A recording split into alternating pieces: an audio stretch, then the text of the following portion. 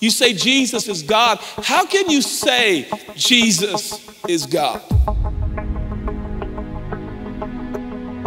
So a lot of people are still puzzled by Jesus because they simply see Jesus not as a savior, but as a supplement.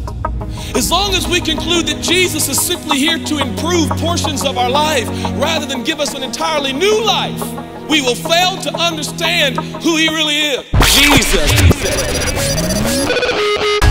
the Son of the living God, who brought about a new beginning and a new era and a new age. Man, if you want a new beginning, you got to come to Jesus. You don't need a new marriage. You don't need a new car.